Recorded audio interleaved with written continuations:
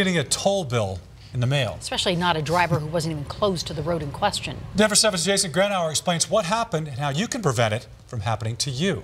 Until I received that first bill. Like many of us, Jason Bolick wasn't pleased about getting a bill for driving E470. Getting one of these out of the blue almost seems like a hoax. His problem, he never drove it. I haven't driven a car in the state of Colorado for over a decade. He did sell a car in Arizona, signed all the proper paperwork, got all the needed info, but he may have left the license plates in it. It's unfortunate that somebody got a hold of the plates and decided to run tolls in the state of Colorado.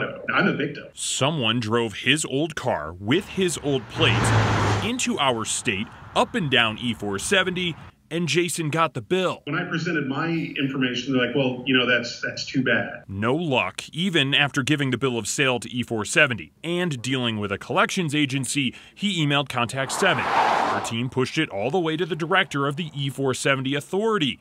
That specific toll is now resolved. Yes, it is easy to fall into that trap. The state's Department of Revenue says you can do everything right when selling a car, except the plates, and still have an issue. That plate is tied directly to their name, not just the vehicle. So if you're selling, take the plates off and keep them. Get a bill of sale and the buyer's info, and fill out one of these release of liability forms. We have them up on our website now to avoid something like this.